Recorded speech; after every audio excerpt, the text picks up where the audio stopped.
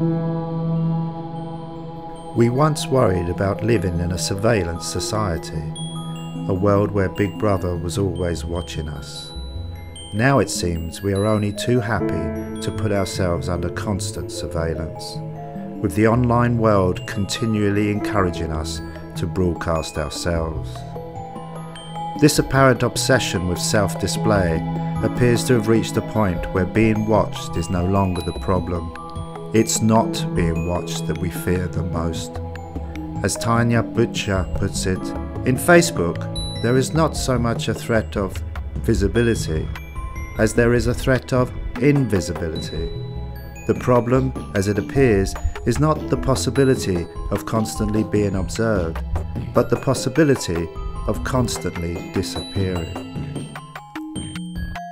Welcome to Generation Me, the age of digital exhibitionism. Just look around and you will see millions of individuals caught in the glare of their own image on screen, seemingly blind to the real world around them. No wonder some people are calling the selfie stick the narcissistic. We all seem to be falling under the hypnotic spell of our own digital reflection. But does this account of selfie culture really explain what is happening? Or is it possible that this constant reproduction of the self is only part of some larger technological transformation at work, one which we are yet to fully comprehend? Could this fascination with our electronic self-reflection actually be preparing us to meet our future selves? This current obsession with broadcasting the self could be revealing something profound about our changing relationship with the media. To understand this, it is important to recognise the journey which the screen has been on for well over a century, one which has seen it gradually move ever closer to the viewer. As Sean Cubitt observes, from the far end of the hall in cinema to the corner of the living room with television, now computer screens sit a matter of inches from our faces, and third screen devices like video iPods and mobile phones are even closer, more like clothing than familiar media. P. David Marshall illustrates this trend through the rapid transformation of the video game, one which has steadily evolved from publicly accessible arcades to home televisions to handheld Game Boys. This is not merely a cosmetic shift in viewing habits, for these changes in perspective could drastically alter not only how we see the screen, but also how we see ourselves, each other, and the world around us. Critics have argued that the way we traditionally watch TV and the cinema tended to turn us into electronic voyeurs. Sitting motionless and at a distance, we peer into the screen, much like James Stewart's character as he furtively spies on his neighbours in Rear Window. It is around this very notion that film critic Laura Mulvey famously wove her feminist critique of classical Hollywood cinema, arguing that the light and shade of the screen, when contrasted with the darkness of the auditorium, created a voyeuristic separation between the spectator and the spectacle. If, however, as Steve Neal suggests, voyeuristic looking is marked by the extent to which there is a distance between spectator and spectacle, then a new understanding of the mediated gaze needs to be developed as that distance gradually dissolves.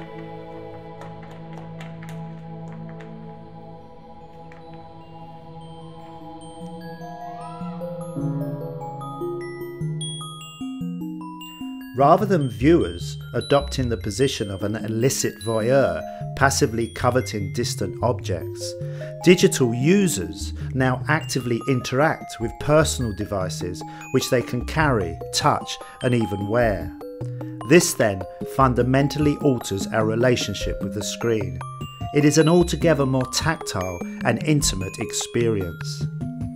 It was precisely this connection with the screen that science fiction writer William Gibson tried to capture with the term cyberspace, which he first coined after watching teenagers become immersed in arcade video games in the 1980s.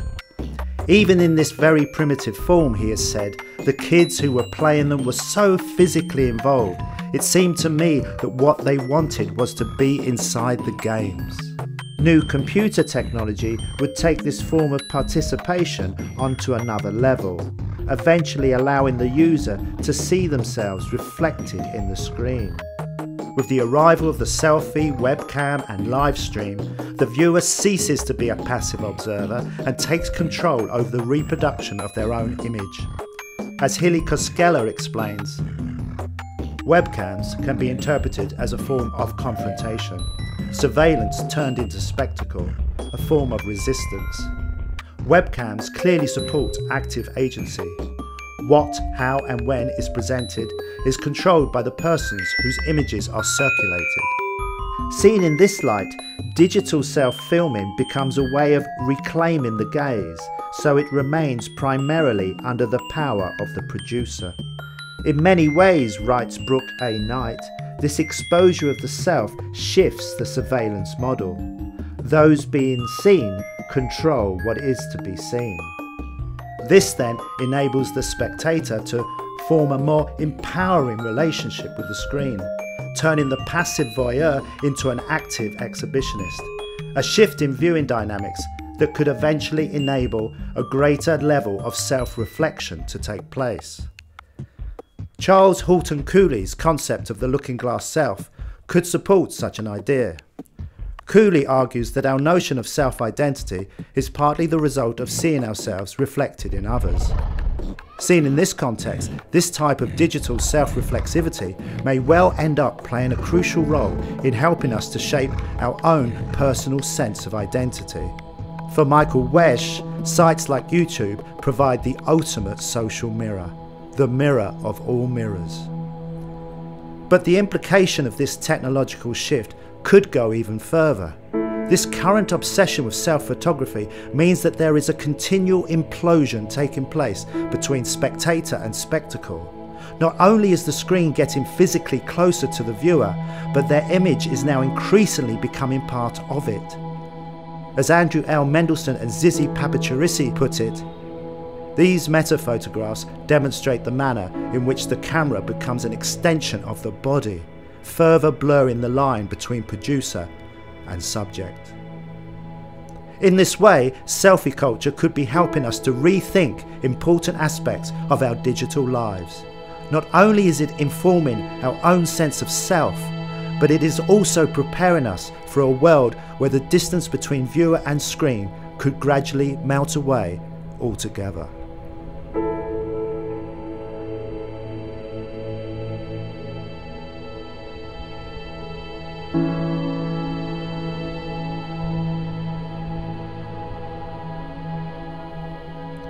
Although the screen has moved ever closer to the viewer, we are still clearly separated from it. In order to interact with a tablet, smartphone, or even a smartwatch, you still need to hold or wear it at a relative distance. This is precisely what so many cultural commentators criticise about our current media age, condemning these new mobile screens for keeping us trapped inside our own digital bubbles. With our attention forever focused on the screen in our hands, we exist, as Sherry Turkle puts it, alone together. But this may no longer be the case as technology develops.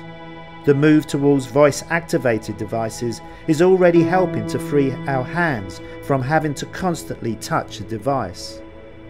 New head-mounted computer technology will take this act of liberation even further by enabling the screen to move closer to the face and allowing the viewer to be online while simultaneously meeting the gaze of others. Of course, products like Google Glass have had problems, but it is likely that these will eventually be overcome as the technology improves and people become more accustomed to their use. Over time, they may even be replaced by computer contact lenses, which would allow the individual to see mediated images float directly in front of them. Eventually, a virtual retinal display or implant could be scanned or injected into the eye or body, doing away with the need for any wearable technology at all. Such advancements may seem scary to us now, but we will slowly come to accept them and gradually take for granted the ability they give us to seamlessly move from real to mediated space in the blink of an eye. No longer located at the far end of the hall, the corner of the living room, or even worn like clothing, there will be no discernible trace left of the screen at all. This is what J. David Bolter and Richard Gruson refer to as the interfaceless interface, a form of technology where the user will move through space interacting with objects naturally, as she does in the physical world. This then is the point at which the screen and the viewer will eventually converge. Let's explore the world all around us with this new lens and understand the computer world from a brand new perspective.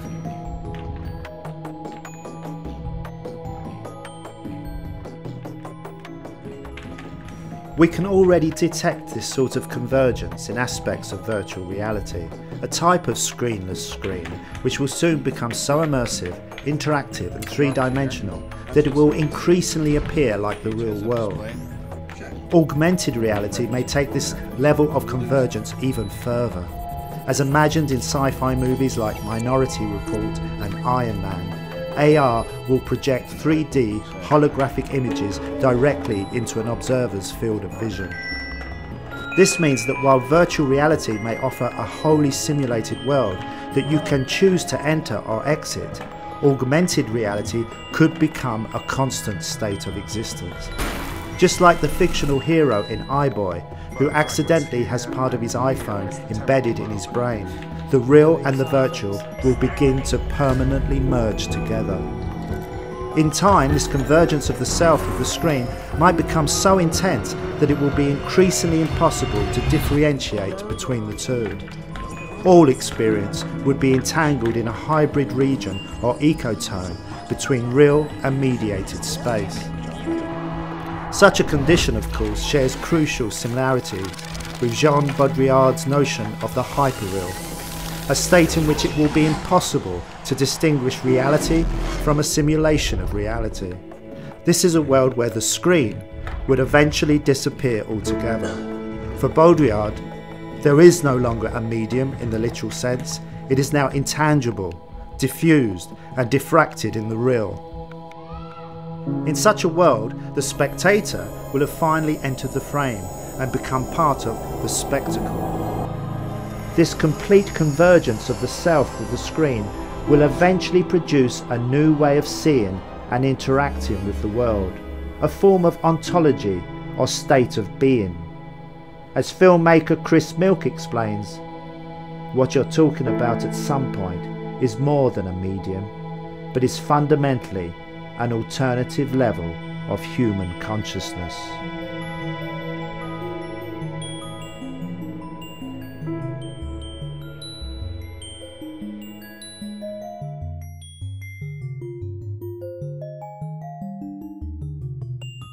So how will this fusion between the self and the screen help to reshape us and the world we live in? Immersive reality is currently focused on gaming, but it will soon enter all aspects of our lives. Founder of Facebook, Mark Zuckerberg, has recently spent $2 billion acquiring Oculus VR, a leader in virtual reality technology. VR has gone from being the science fiction dream to an awesome reality. And now we all here have a chance to change the way that we all play, communicate, and collaborate. Augmented reality will further transform the very nature of the spaces we occupy and what we will be able to do in them and with them. In time, we will become so integrated with this new hybrid form of perception that it will no longer be sufficient to say that we are online. We will be, as Luciano Floridi puts it, on life. According to Steve Mann and Hal Niedzwiecki, it is at this moment that smart technology will be replaced by smart people. This will be, they say, accomplished metaphorically and actually through a prosthetic transformation of the body into a sovereign space, in effect allowing each and every one of us to control the environment that surrounds us. Such changes could gradually produce a post-human or cyborg environment, where man and machine would gradually merge. This, of course, conjures up a disturbing scenario. Countless sci-fi fictions have turned the cyborg into a nightmarish vision of emotionless robots driven only by logic. But if you have ever worn glasses, a hearing aid or a prosthetic limb, then you have experienced cyborgism. It is just a form of human enhancement, technology that is simply designed to improve or heighten your own senses and abilities.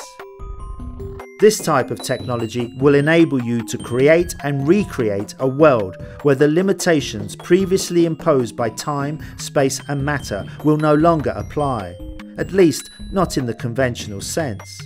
Eventually, you will be able to shape and design your own personal subjectivity and become the architect of your own interpersonal space. Of course, such changes could help to intensify the digital divide, widening the gap that already exists between the information rich and the information poor. However, it is possible that it may also enable face-to-face communication to take place on an increasingly global scale. With a relatively cheap VR headset, for instance, it might soon be possible, as Jason Gans explains, for any student anywhere in the world to have access to the same teachers, the same resources, and the same immersive virtual simulations as students in the wealthiest schools. What is that? I see a shark! Whoa!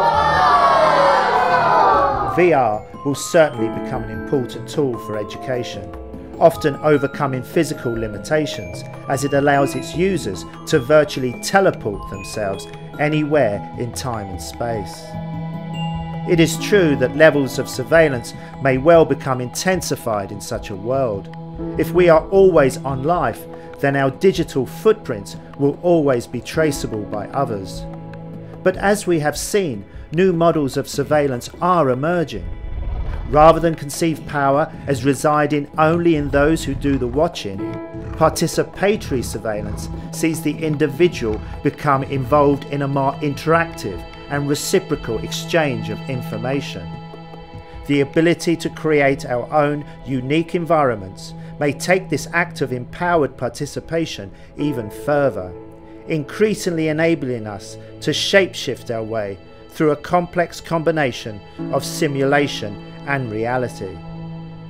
The dominance of the state will remain, but the heightened interactivity at the heart of immersive media could gradually allow us to resist, reframe, and even return its powerful gaze.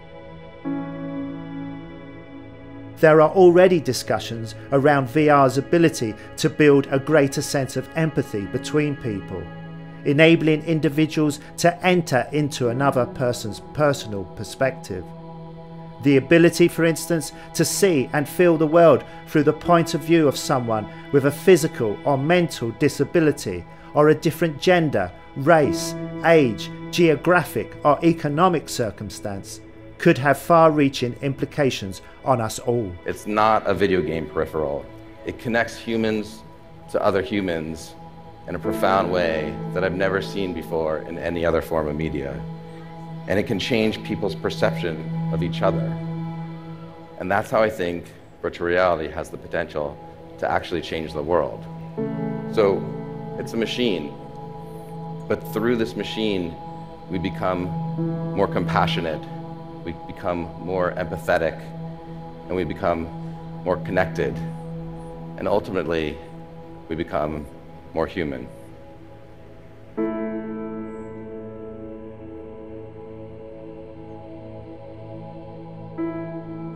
This then is the climatic conclusion of selfie culture, a point at which we will begin to be directly and fundamentally involved in the continual construction of the self and the world around us. neither wholly real nor entirely simulated, this new hyper-reality will be fraught with dangers, challenges and possibilities. But one thing is abundantly clear: the world will never seem quite the same again.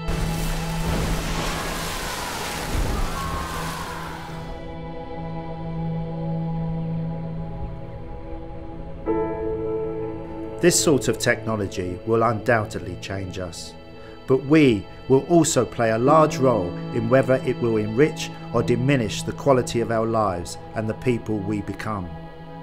Whatever these changes bring, it would be foolish to underestimate the revolution that lies ahead. It is easy to mock and criticise selfie culture, but our recent transition from media voyeur to active exhibitionist reveals a significant cultural shift taking place. Marshall McLuhan's notion of the media as an extension of man will seem almost understated in comparison to what is to come, as the screen gradually becomes integrated into the tissue of our DNA and into the very fabric of our being. Our current obsession with self-photography is simply one small step in our long and complex progression towards the screen. Just as the mutoscope and the magic lantern preceded cinema, our new pocket devices may well be part of a much larger technological transformation at work.